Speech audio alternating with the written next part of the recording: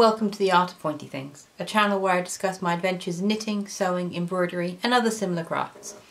I'm Dusty and today I'm doing the 8th episode of my monthly knitting and general creating podcast, though this month is mostly knitting, actually all knitting. And it sort of details what I've been up to in the last month since I saw you. So this month I've been very busy finishing off my sample knit for Botanical Yarn, but more on that in a bit. Firstly, what am I wearing? Nothing particularly exciting. You have seen this before. This is my sort of store-bought, fast fashion, oversized house cardigan that I have patched multiple times now. And it's just my sort of comfy go-to house cardigan. So nothing exciting there. I do hope to replace it in the future, but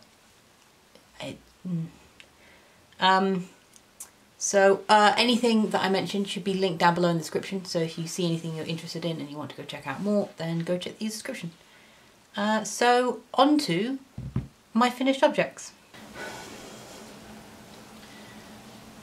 So this is the Huhuatanga Pullover by Francoise Danoy, who also is known as Roha Knits. So this is the sample knit I was doing for Botanical Yarn, and you may notice the segment is being recorded before the rest of the video because I need to get this mailed today and I don't have, it's not the end of the month yet, so it's not when I normally record my episode. So I thought I would sort of film this segment showing it off before I mail it. So the pattern is sort of a nice colourwork yoke sweater. The motif is Maori. It's inspired by Maori art and motifs. I did say in the last video it was Hawaiian. I'm wrong, it's Maori. I wasn't going off notes last episode is my best excuse I have. And so I messed up. So Francoise, a lot of her patterns sort of, she's Maori heritage, and so a lot of her patterns use and explore the motifs, and this one I think is meant to be is a sweet potato, which signifies abundance, and it goes down across the yoke. It's a really nice pattern. I like a lot of her patterns. She's also recently done a sort of midwinter collaboration with Anushka from the Crimson Stitchery, who was one of my favourite knitting content creators online. And they actually did an interview together recently discussing Francois' sort of inspiration, which is really interesting. I'm going to link it below and I think you should go watch it. As for what I knit this on, so I used 4mm interchangeable circular needles to knit the body and the sleeves, and then the rib sections was done for the collar and the bottom. It was done on 3.75mm interchangeable circulars. However, I found with the sleeves, as I was getting towards the bottom, I was really struggling on the magic loop. I don't know quite why. Sometimes I go well with magic loop and sometimes I don't. I think it was because I was trying to alternate skeins. I don't know what, I was just struggling, so I swapped to DPNs, but I don't have 3.75 DPNs, so the cuff is done on 3.5 DPNs. Yeah, I don't think it's made much. You still fit your hand through the hole perfectly fine. My annoyance with so the 4mm was the size recommended in the pattern, and I did a bunch of gauge swatches because I know that when you do colour work, we've not done colour work for a while, your gauge will likely change whilst you're knitting. So I did a lot of swatches, blocked my swatches, and they lied to me because I may be overlaying some footage of me wearing this and it's slightly too big, and the size is meant to fit me. I think it's meant to be a little big on me, but it is meant to sort of mostly fit. And the main annoyance for me is that it grew so long. So from the underarm seam you're meant to go for so long, and it's you know, it's not a crop sweater, it's a full length sweater, so it's a while. And just when I put it on, it just looks so long, and then when I measured it, it's only like 3.5 centimeters longer than it should be, but it's still stretched lengthwise, and the sleeves have done the same. It's annoying because I did try and do a gauge swatch of just the stockinette, and I think that's the problem, is you can see a gauge difference between the stockinette and the colour work. and I'm wondering if that's it, but anything it looks tighter, I don't. But my gauge was off and I'm slightly annoyed. It's turned out slightly bigger than it should have done after blocking. But it still looks really nice, and you can see, as I said, hopefully you'll see shots of me wearing it. So the yarn, yes, let's discuss the yarn, which is from Botanical Yarn. As I said, this is a sample knit from them. I believe it's 75% merino, 25% nylon fingering weight. And the main colour is this sort of, flip it over, you can see it better, this tonal silver grey that's come out beautifully. And I am quite glad I did stripe. I did, you can't really, you can sort of see that I did alternate skeins, but I think it was a good idea because whilst in the balls, as you sort of normally get with hand-dyed yarn, they all looked the same, and then when you knit them up, they don't always quite then end up looking the same in the garment. So I did alternate skeins for the main body. I didn't in the colour work because I was, I think even if it was an issue in the colour work itself pulls your eye away from that. So as for the, this is a fade set. I was given 10 20-gram skeins to do as a fade throughout the colour work, and I think it has turned out absolutely beautiful. So you've got this dark pink through to pale purple through to dark purple, and I think it looks absolutely amazing. And it's also a really easy way to do a fade like this, is just having a set of these colours. I think she does do a fade set monthly, sort of fade set club, and she also does quite a lot of them just in general, and I think they're really beautiful, and they're just such an easy way to get really pretty patterns. There's so many patterns I think that this would look really good in. Some of, I think it's Jennifer Steingass's recent ones. Any, to be honest, any colour work yoke that doesn't have sort of distinct, that does have the sort of all over pattern, I think would look really good with a fade set like this. And also didn't take too much. Hopefully I'll have my Ravelry page up for this already by the time this goes live. And I'll make a note of how much of each colour, but I don't think I use more than 10 grams of any one colour in this, and this was the size large, which is sort of a good mid-range size, I think. So that would work for this. 10 gram skeins would work, I think, for this, and provide quite a good, because it's not, if I show you, it's sort of all the way around. It's not just, it's like the whole yoke, not just a part of it. Yeah. I am also, I know some people like to see the inside of colour work, so I am going to quickly turn it inside out. I did, on the longer stretches, I did catch my floats, but on the shorter ones, so that's what the inside looks like. There you go, for those of you who enjoy that sort of thing. And hide all my buttons. Yeah, so I'm now going to go mail this, because I think the post office is opening soon, so I need to go mail this.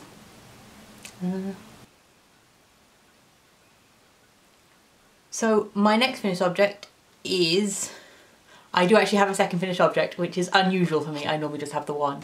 The Owlie Socks by Julie Elshwich-Schumer. I have finally got around to finishing them. I honestly didn't think I would this month because the jumper took me up to the end of the month, and I didn't think I'd have time, but honestly, just like last night and the day before, I just sort of sat down and I was like, I just want to, and I figured out the cable pattern now. So the one thing I haven't done, which I have considered doing, is duplicate stitching in little eyes, but it seems like a lot of work and I can't really bother, and I kind of like them just the way they are. So yeah, so you can check out my previous videos for more information on these, but as a quick recap, these were knit on 2.5mm circular needles. Well, one of them was knit on DPNs, one of them was knit on circulars. They don't actually seem to that different. I don't know which one's which.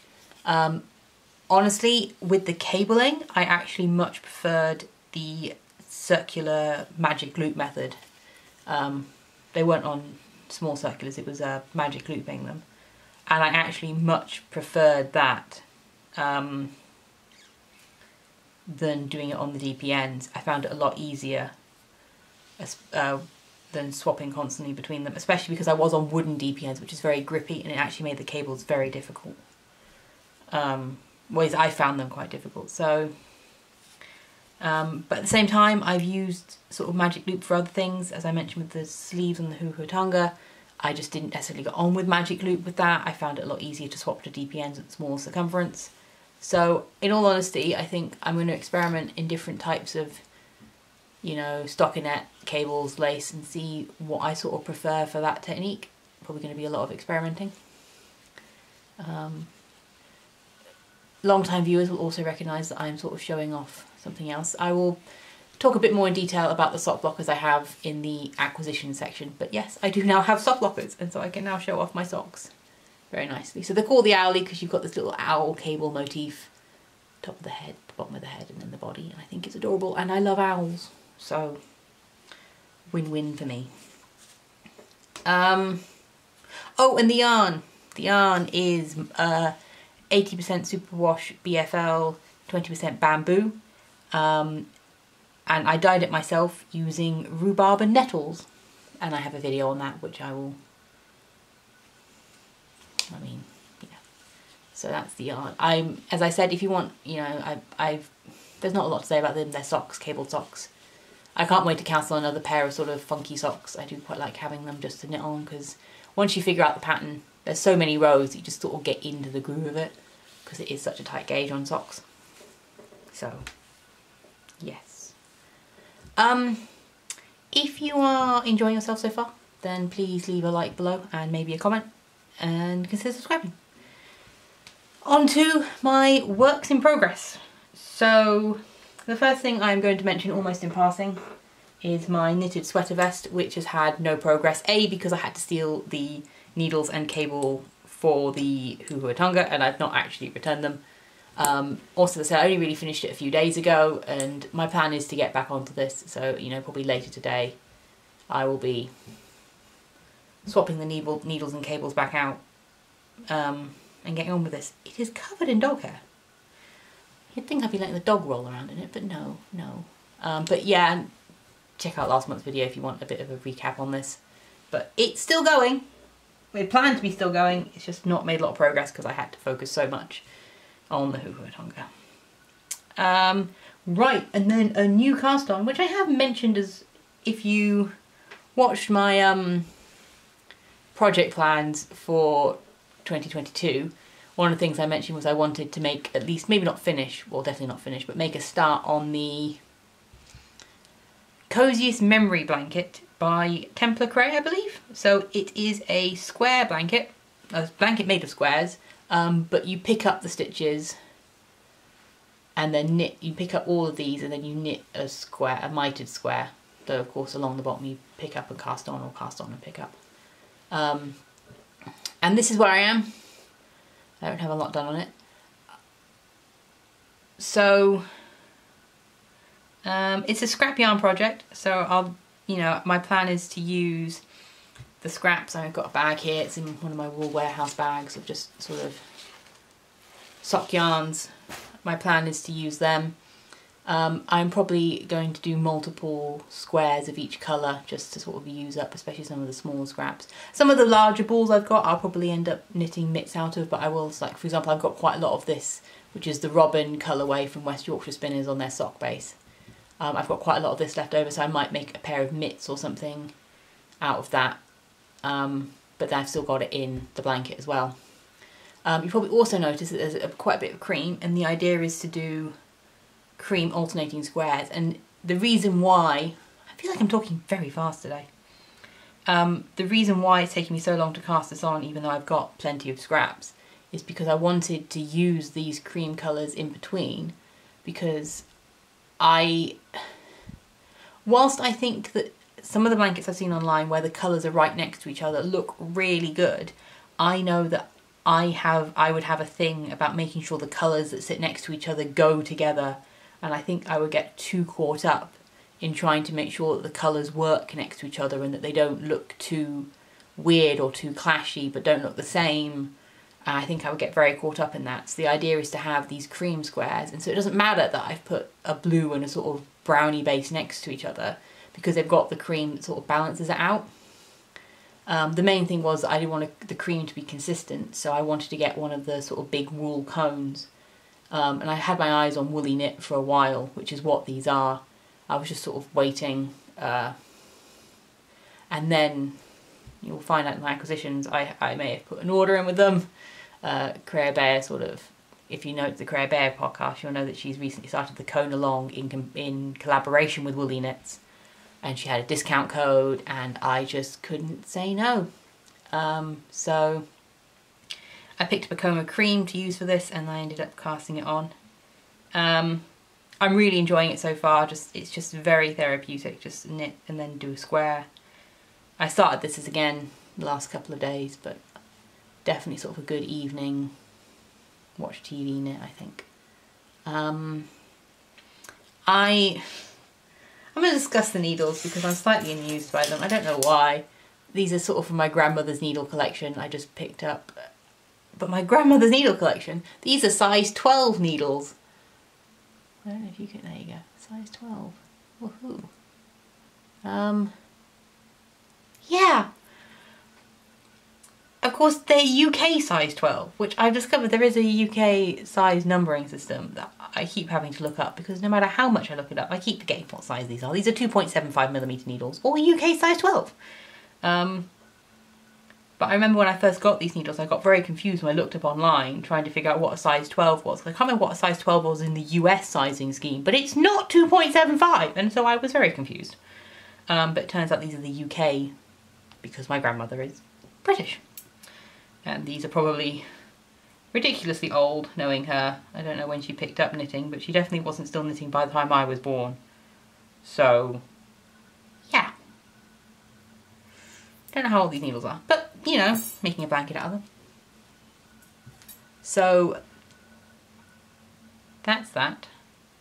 Yeah, oh, I am aware that I'm going to have to be careful washing this. A, I'm using different wool types, and B, having the cream, like I've got the cream next to a dark brown here. And I sort of admit that over the years it probably will eventually bleed in, but my hope is that if I wash it carefully, I shouldn't get too much bleeding. I think the first time I don't know how big I'm going to make it first. I want to make quite a big one. I want to sort of make a bed cover style thing. But honestly, it will depend how much scraps I've got, really. And also how much of the cream I've got. As I said, I sort of want to, you know, I don't want to have different colour lots of the cream. I want to use just the one cream cone I've got, and theoretically I've got a 500g cone that I will earmark specifically for this project, and that should get me, you know, a lot of squares of just the cream, so it shouldn't be something I should be too concerned about. But when I wash it, I am going to have to be careful, and the first time I wash it I may have to get those colour catching sheets or something, I'm not really sure, just to try and reduce any bleeding between the squares onto the cream, because I think that will ruin the effect I'm going for. But at the same time, if it happens, it happens. Yeah. I just wanted to make sure you knew that I had considered these things. You know, it's not... I'm not blind to the idea that using cream... There was a part of me that wanted to use black. But I thought it would be a very... Because I'm one of these people who's like, black goes with everything. But I just wasn't entirely convinced. I've got a feeling this is going to be quite a short episode, because that's all my works in progress. Because as I said, I sort of finished the Huhuatanga and I've got the other stuff that I was sort of working on. But anyway, on to the exciting part, which is acquisitions. If you don't want to watch acquisitions, that's fine. Thank you very much for watching. Please leave a like before you go. But I'm going to go for my acquisitions. So, last month, I said that I was going to push out my birthday presents to this month, because I didn't think I was going to be buying any yarn in February, and I thought it would sort of still allow the segment to go ahead. Except, as I've just mentioned, I did actually make a purchase this month, so there's going to be hopefully quite a big acquisition section. So on to the first thing, the elephant in the room, what I've already mentioned. I now have sock blockers! Woohoo! I've been considering them for a while, mainly because of, like, you don't need to block socks. It's mainly because of this YouTube channel. It just makes it easier to show them off. So all I did was I went onto Etsy and I typed in UK size 7 sock blockers, because I'm a UK size 7 shoe. I sort of scrolled around, I checked out the different things, and one of them was just this very simple laser cutout with sheep. And, you know, you get all sorts of funky patterns and flowers, and I was just like, but sheep. I couldn't see any with owls on, I would have gone with owls. So this is from, again, it'll be linked below, it's Smirnoff Designs on Etsy. And yeah, it's just a sock blocker. Sort of boulders out with the toe a bit, but meh. But they're very cute, and you just, you know, good for displaying. It's something that's been on, I sort of have stupid things like this on my wish list, and then my parents buy me stupid things like this. As I said, I don't really feel that, you know, I mean, yeah, with the cables, I think blocking is possibly a useful thing, but it's not necessary. I just like, I can display them. And if I really wanted to, and I had some really fancy socks and I had a reason to, I could hang them up in my sewing room, and then my knitting room, sewing room, knitting room, and sort of have them as a display. However, I will be wearing these. I'm very happy I've now filmed the podcast, so I can now wear them. On to the next presents I received, which is some hand-dyed yarn. So these are all the same yarn dyer. Mothy and the Squid. She does beautiful yarn. She's also very fun to follow on Instagram. She does post a lot about about sort of current events and disability awareness, small business awareness, all sorts of very interesting things. Her posts, you know, they're very pretty, they show all the yarn off, but reading her posts is always very, very interesting. She doesn't hold back about sort of the struggles she faces, and I think it's very, very good to sort of see that. So I like her.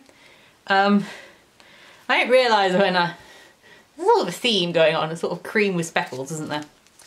I promise she does more than just cream with speckles. So this one, these are all, I believe, the 75% merino, 25% nylon, superwash, 4-ply yarn, 420 meters per 100 gram skein. This one is winter berries, so it's this sort of cream, but it's got these black and red speckles, and then these sort of darker red sections as well. And it's beautiful, and I can't wait to knit it up. Probably going to be, yeah, I don't know what I'm going to do with it yet. Probably socks. So this is again same base. This one is Icy Waters, and again you've got that grey. Do I like grey by any small chance? Maybe. With this blue and this paler blue and the darker grey, and it's beautiful.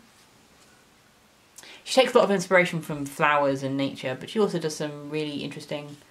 She had like a rainforest club last year that I followed on Instagram, and I thought was really beautiful. This is Crocuses in the Snow. Crocuses in the Snow. And yeah, again, cream base with these sort of purples and blues. It's really, you know, good for this time of year because there are crocuses coming up. I don't have any snow here in South Gloucestershire, but still very pretty, very lovely. So these came with a few things. Stitch markers, firstly. So there's, you got this little card, which is sort of her business card, and then attached to it is a stitch marker. Got this little birdie thing, which I love birds, so excellent. And then like a little green boba tea, and I love it. I have used them, I just put them back on the cards. I use them with the Huhuatanga as progress markers. So I can measure the distances easier. It's a good thing, sort of if you're sort of measuring 40 centimetres, every 10 centimetres put one of these, and then you only have to measure from the last one rather than trying to measure from the beginning again. But I just put them back on the cards when I was finished, just so I could show them off, and I really like them. I think it's boba tea, it looks like boba tea. Adorable. Absolutely adorable. Also with it came, one of the orders came a 3mm crochet hook, which I don't crochet, so that's just amusing to me, and then a sort of tapestry needle, and I don't necessarily know why. Like, I feel like I should email her and be like, are these deliberate or accidental? Because if they're accidental, you can have them back. But if they're deliberate, then I'll give them. They don't look, I don't know. But they're cool, and the yarn's very pretty. This is my birthday presents, I'm very happy. I'm going to have a future project section later in the video. I will discuss some of my potential intentions with this, but in the meantime we can just admire the prettiness. Oh, look at the prettiness of that.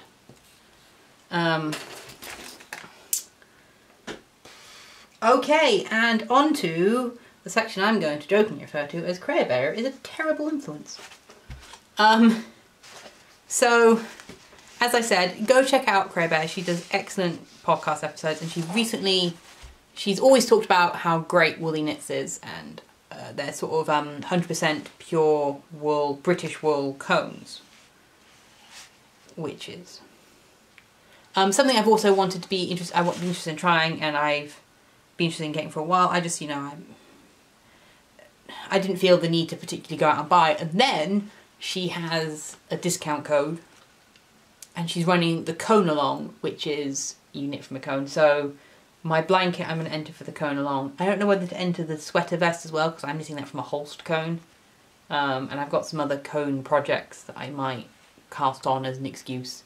Use her sort of cone along to cast on as an excuse. But I ended up putting in an order, and you want to say this one's got the cone on. Somewhere there is one that has its label taken off.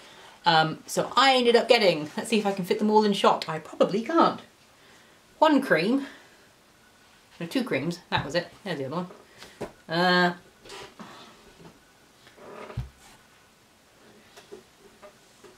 2 navy blues. Oh god, I'm hocking the camera, aren't I? 2 navy blues. 1 red. What kind of red is this? This was the Casset red. And then foxglove purple. Yeah, I went a bit overboard. Maybe not, I don't know. I sort of have plans for all of this bar one of them. But yeah, so these are 100% British wool. The reason I quite like the whole British wool thing is because one of the biggest contributors to pollution is the shipping industry. So rather than this being shipped across the world, it's very much, it was reared, sheared, spun, dyed all in the UK, which does reduce its footprint. I mean, it's not perfect because, of course, you know, the dyeing process isn't the best, but it's sort of, I feel it's better. So I do want to try and source more British wool. It's why I quite like West Yorkshire Spinners, because again, a lot of their wool is British wool. Not all of it, but you can sort of keep an eye on it and see which is British wool. Yeah.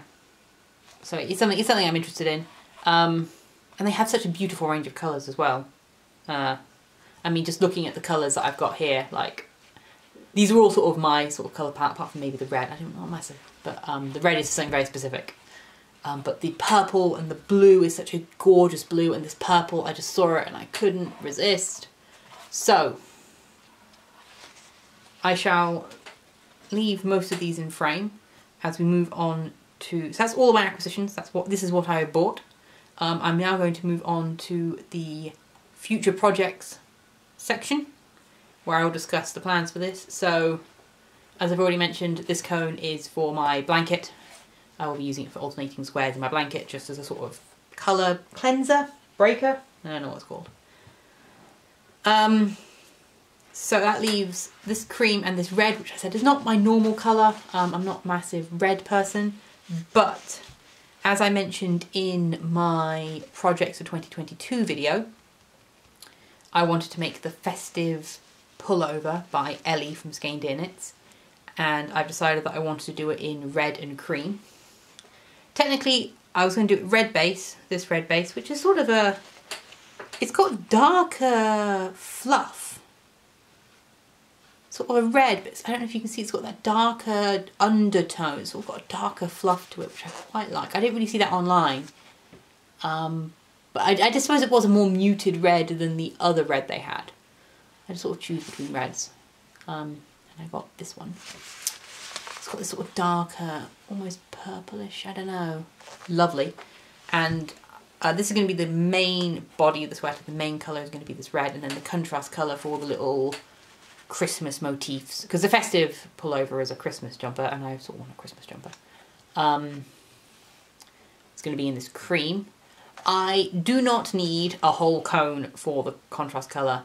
I'm going to do it all over colourwork, which I mean, given my experiences with the Huhuatanga, it is going to take a while. It's something I want to cast on soon, and I might have it by Christmas 2023. Because, I mean, it is only 2 colour work, which is nice, but at the same time, it's going to take a while. And I think I'm going to let it take a while. I think I'll end up with a product I'm happier with if I let it take a while. So that's the plan for those. Whether or not I have it cast on by the next one, I don't know. I might at least have a swatch done, but I'm not really. So that's what those 2 are set aside for. And that leaves the 2 navy, these 2 navy, which I'm going to hold double, and I am going to knit I think I've decided I'm going to knit, eventually when I get around to it, the portage, I'm very posh accents, this is always amusing, cardigan by Melissa. I'm not even going to try with that surname. I'm terrible with anything that's not sort of British as a surname. I know I'm terrible and I hate butchering names, and I'm really sorry. But it's sort of a long cardigan, probably a good nice house style, I think, to sort of not necessarily retire this cardigan, but at least sort of go with it. So I can sort of use this one less. I'm not going to throw out a perfectly usable cardigan just because I make a new one. But I would like to replace some of the items I have that are store-bought with items I made myself. So I'm going to use this navy blue held double. That will be really nice. And as for the purple, I have no plans for the purple. The purple was an impulse buy, which I try very much not to do. I try not to impulse buy yarn. I try to just, you know, have a project in mind. And even if I don't use the yarn for that project, I try to at least have an idea of what I want. And with this single cone of purple, I have no idea. Oh, with the blue, sorry, the reason why I have 2 cones with the blue is because I want to hold it double, and it's sort of quite a long cardigan. It's going to take up quite a lot of yarn, so I do think I need both cones. Right, okay, sorry, I thought I should have said that. But with the purple, I have no idea. Probably a simple colourwork jumper.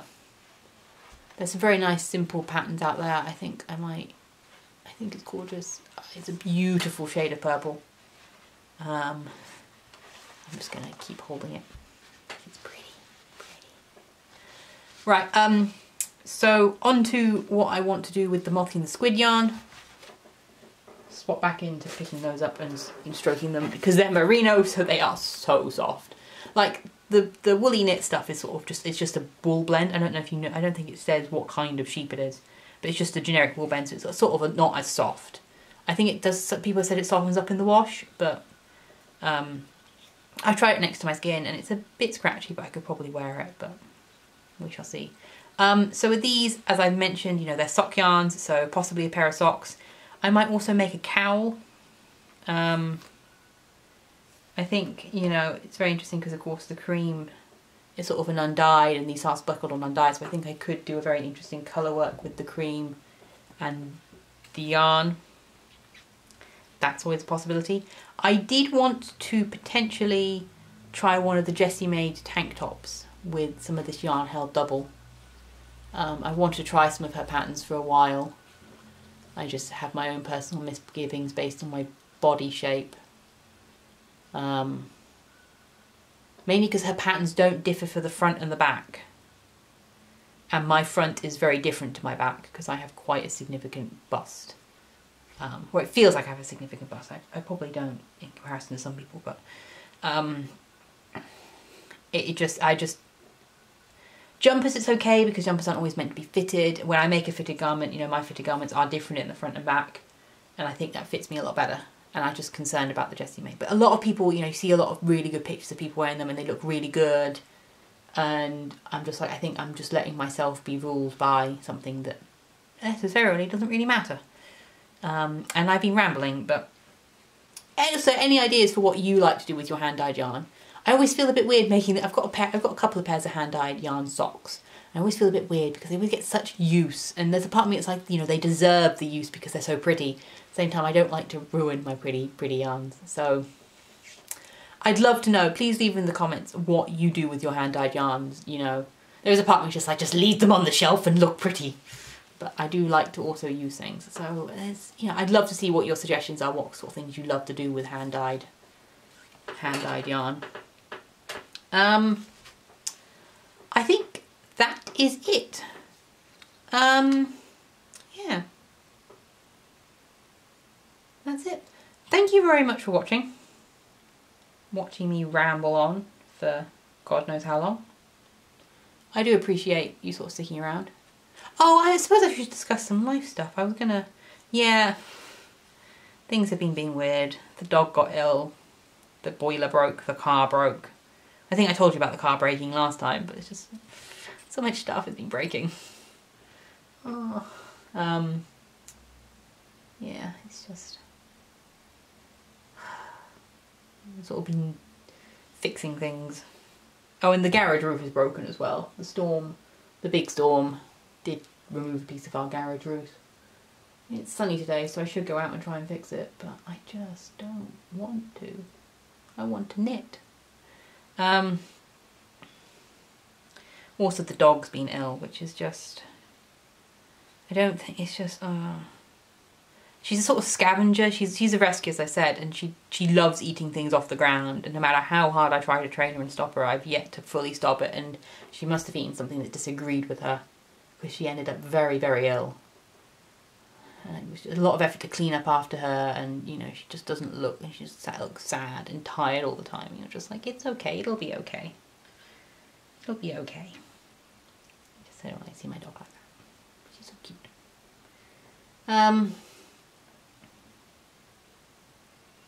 Yeah, thank you for watching. And if you want to see more videos, then please check out sort of the links at the end of the video and consider subscribing. I do this monthly podcast, and sometimes I put out other videos in the middle.